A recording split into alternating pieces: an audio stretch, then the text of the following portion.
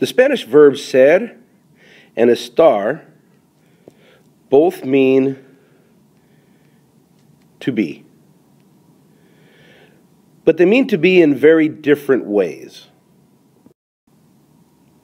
So the verb ser means to be in Spanish, but it means to be in a way in which it would be like what you would use to fill out a Facebook profile, right? You would talk about yourself or the others, your descriptions, profession, origin, where you're from. You can also use ser to talk about what something's made of, and you use it to tell time in Spanish.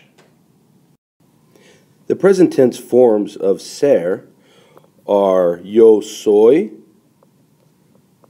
tú eres,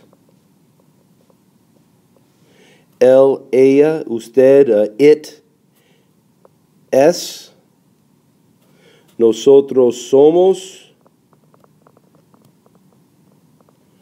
and ellos and ellas, plural, y'all, ustedes, is son.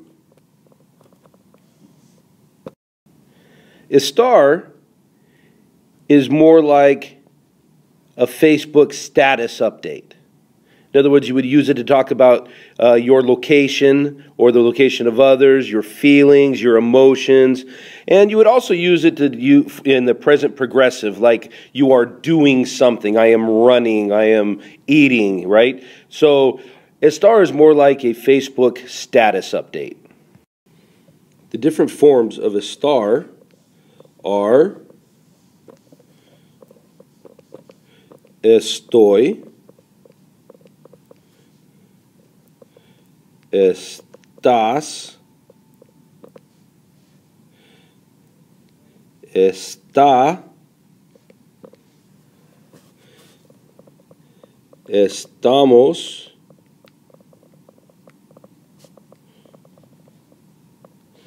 and están. Please notice the accent in these three forms. Okay, some examples. El niño es desobediente. Es desobediente is describing a characteristic. Él está enojado. He's mad. So está is used because it's talking about a feeling. El equipo es muy bueno. Está en España.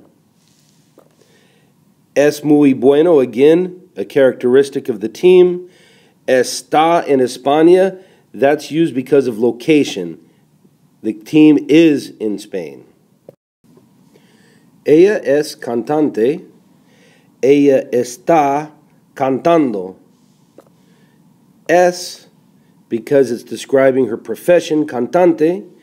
Está, because that's the present progressive, she is singing. If you have any questions about this material, you can contact me at SRDenim on Twitter, or you can comment below.